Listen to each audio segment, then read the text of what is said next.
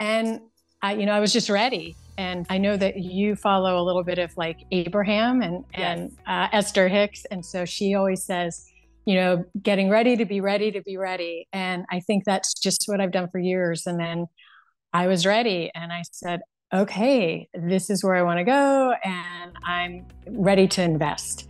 And I just knew that you and laying the foundation was the program, was sort of where I needed to go in terms of trying to figure things out.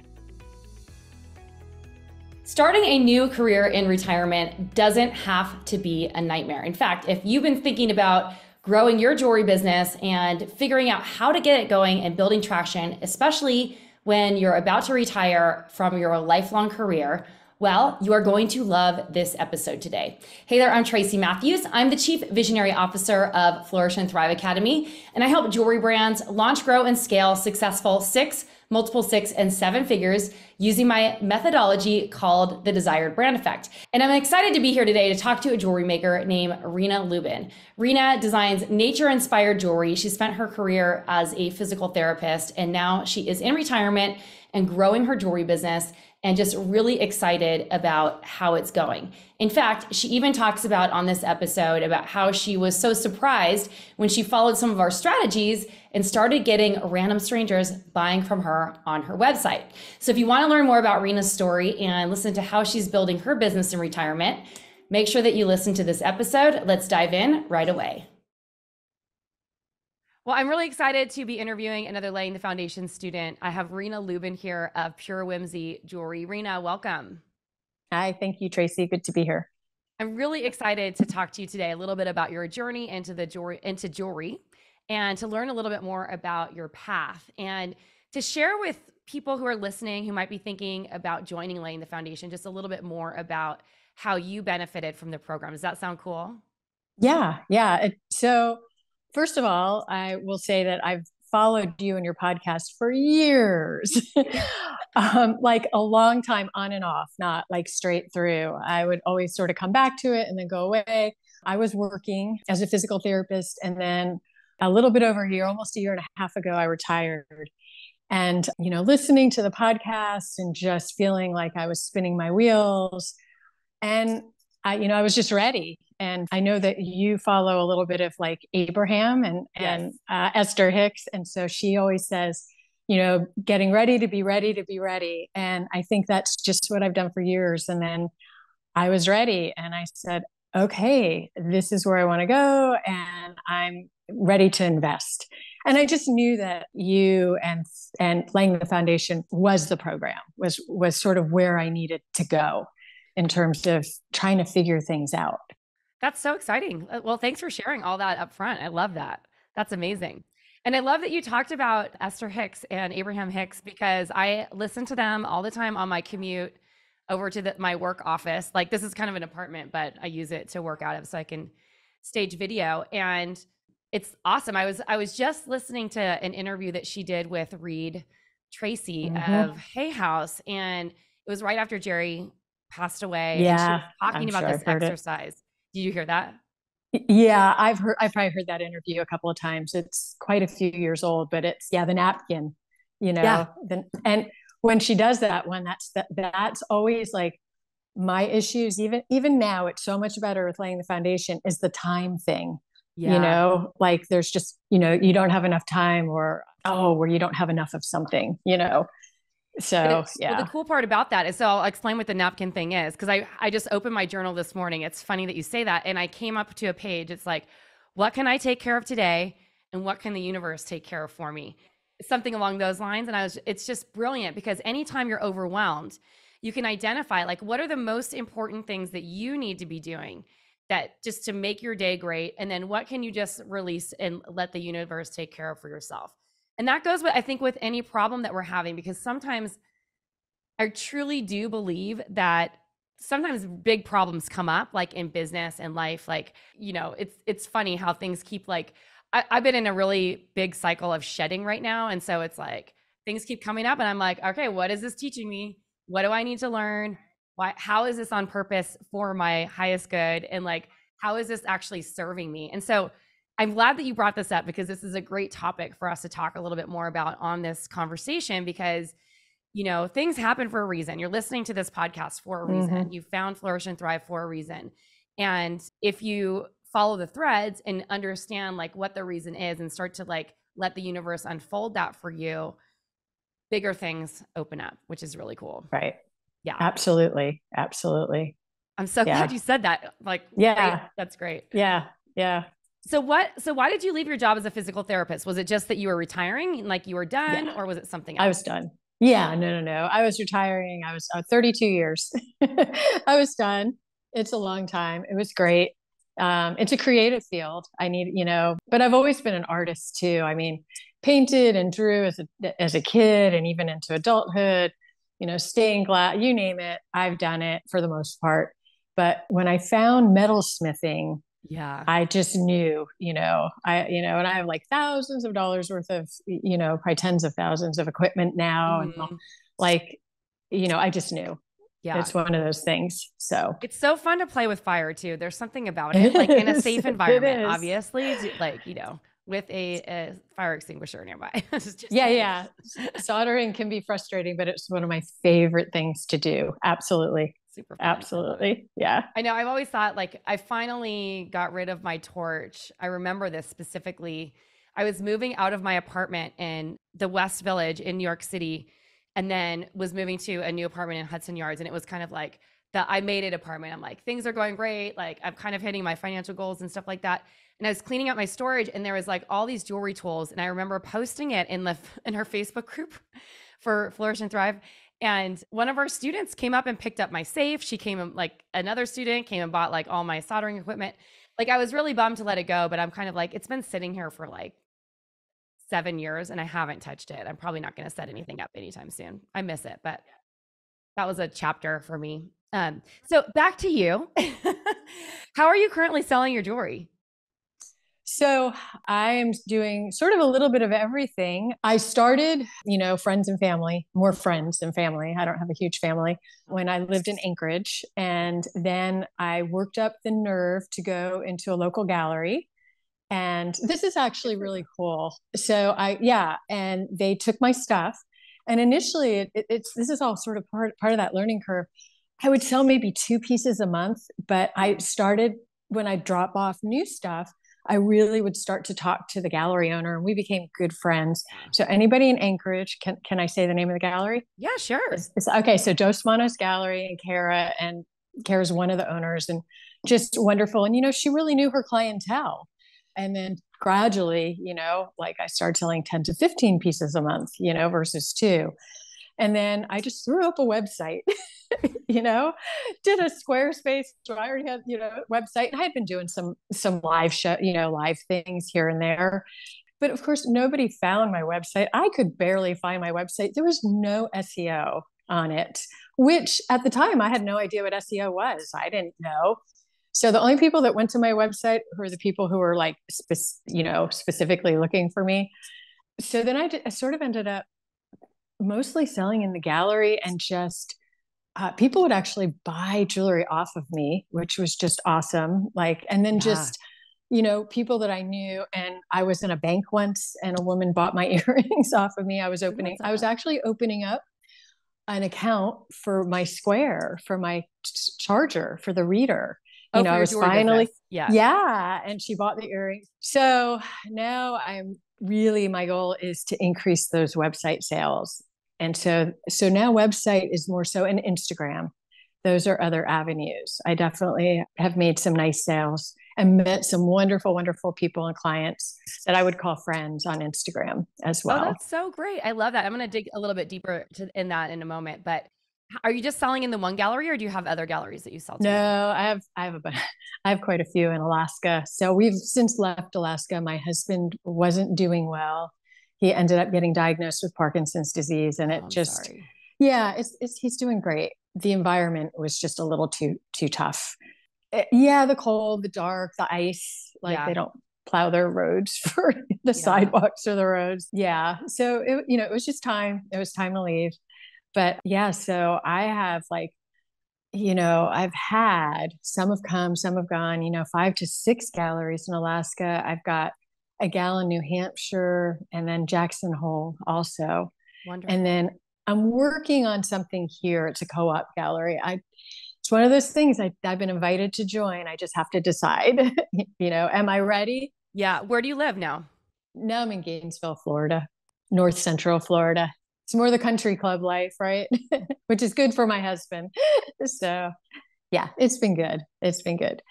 So how did you build momentum in the beginning when you were just starting? Because it sounds like you kind of were like winging it as you were going. Like, what did you do? I was winging it.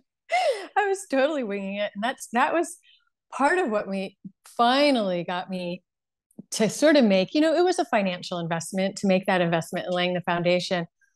I had sort of made the commitment to my jewelry. I was spending a lot of time on Instagram. I was working on my website and still, for the most part, well, I was starting to build sales on Instagram, not on my website, not really. And still nice sales on the galleries. They really are what kept me going in a lot of ways.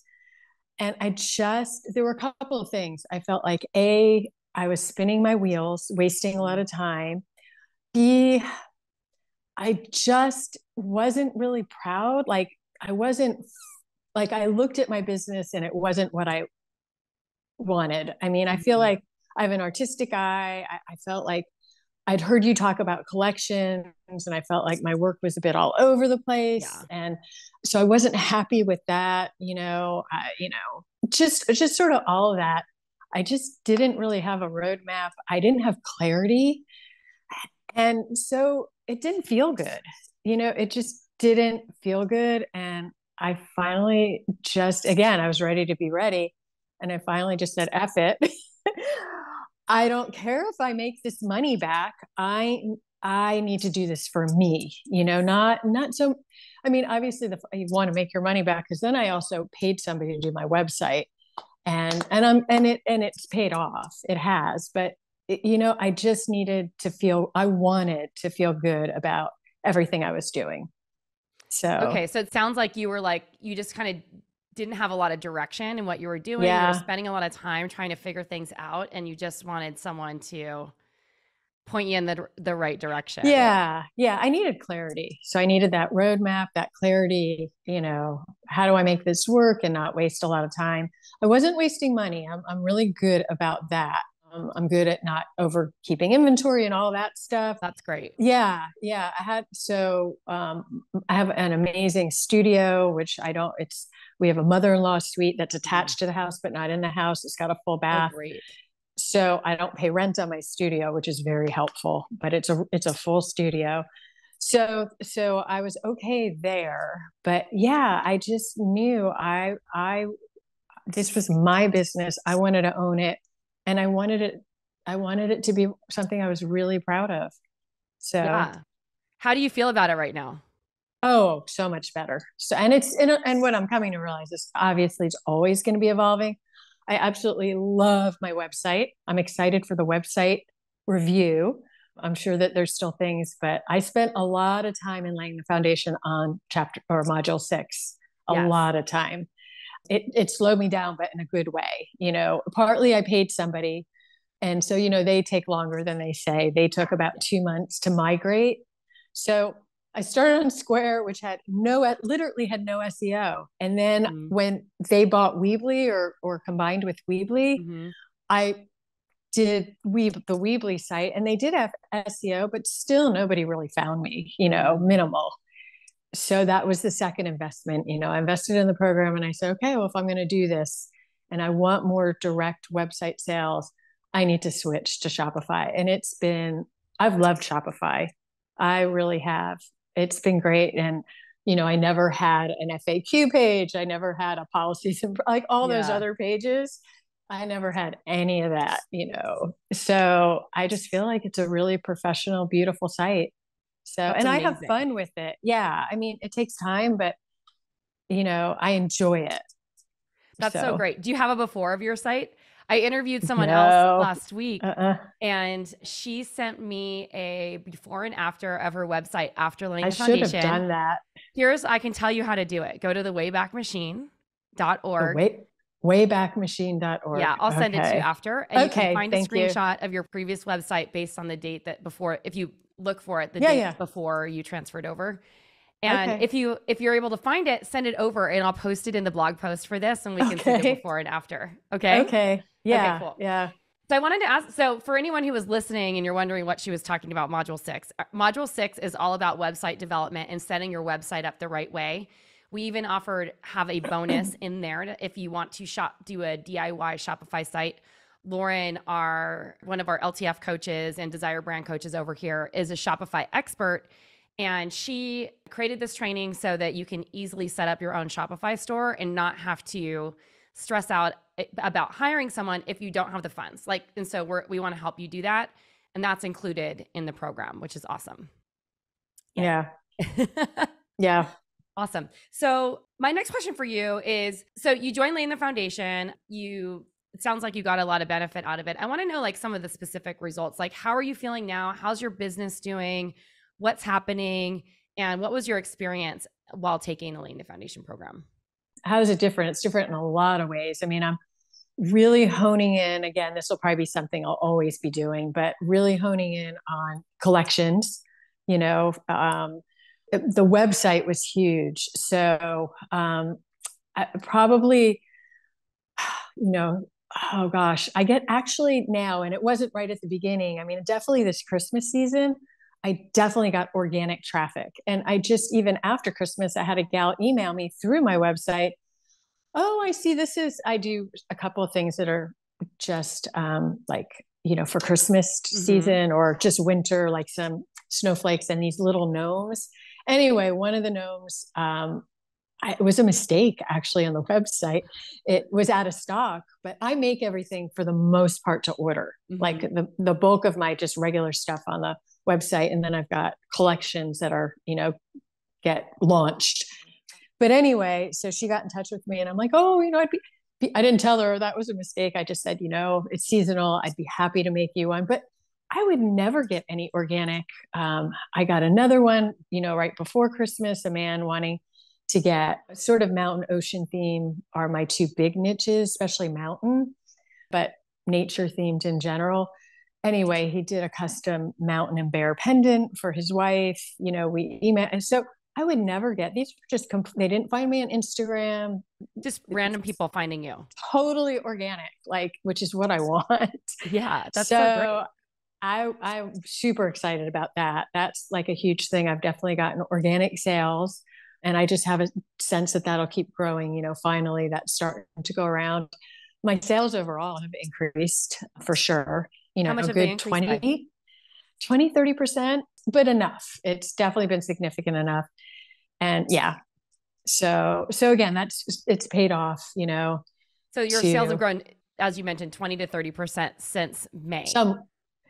Yeah. And not even since May, really, since launching. Well, a little bit before launching the new website, but early on, those first months, you have to realize, you're absorbing this material. You're still figuring it out, but at least you have that roadmap. It's like, oh, okay, what is my why? Those were my favorite modules. What's my why? I can't say dream client was my favorite because it's still hard, but it's so necessary. But I love the what's my why and what am I all about? Why am I doing this? And I love those, module 2 and all of those. And then the website. So yeah, so you're still figuring it out. So it's really probably been maybe since August. Yeah. That's maybe a little earlier, maybe July. Yeah. That's fantastic. That's awesome. So the first 3 months, probably not. But again, you're just implementing. So. And how was your experience with the coaching and the community? It's good. It's good. I love the coaches. I just love them as people. They're just so dear and they're great coaches. Yeah. So I try and get on as many calls as I can. And if I don't get on the call just because the time's not good, I put my headphones in and just listen to the replay. So I usually can pick something up from that. Yeah, they're great. That's amazing. So is there anything else that shifted for you since taking the program? I think, just the tangible things are, really having guidance and clarity, although, that's ever evolving, especially on the collections and making pieces and how to do some of those things. Right now, I'm really trying to work on, okay, how do I create more urgency? I see, and I'm not comparing myself, but I see some of these other jewelry people on Instagram who they do these collection drops and it seems like they all sell out right away. Ooh, that's something else. I've only started the collection drops since doing Lighting the Foundation, and I did ask some questions to the coaches. And one collection completely sold out, and others I sold probably at least half. I'm increasing my emails. That's trying to get those. I've been doing probably at least 2 a month. Before I was doing 1 a month. And then doing the lead up. So I was fortunate enough when I signed up, I got the email bundle as a bonus. Mm-hmm. So that was very helpful for the lead. I don't do as many emails as you put out there on the lead up to a drop. I do like 3, 3, maybe 4. So it's definitely increased my sales. And I'd say I've done 3 collections. The other 2 collections, I sold at least half of them. And one was 8 pieces. Maybe I sold 4 or 5. Yeah.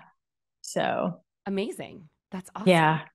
Yeah. So my last question for you before we wrap this up is, what would you say to someone who's thinking about joining Lighting the Foundation and they're maybe on the fence? Right. Well, the first thing they have to decide why they're joining, why they would do anything. There's an investment, there's a financial investment, but there's a time investment too. So if you don't, like you said, a million times, if you don't do the work, then, I mean, the nice thing is the program's always there. I do see some on the community. People said, oh, I bought this a year ago. I had to put it aside and now I'm coming back. So once you have the program, you have the program. And so that's always good. It will just give you great direction. I don't think you can go wrong if you do the work. It will give you clarity. Yeah. I mean, I'm sure different people get different things out of it. We all get different things out of it. So those are the big things for me that I'm sure would help other people too. The other thing that I will definitely say, one of my hesitations in the past was, well, I don't want to grow to the point that I want to hire people. That's not what I want. But I know I know that I'm making a lot of jewelry that I'm not selling. I wanted to be able to sell all the jewelry I can comfortably make.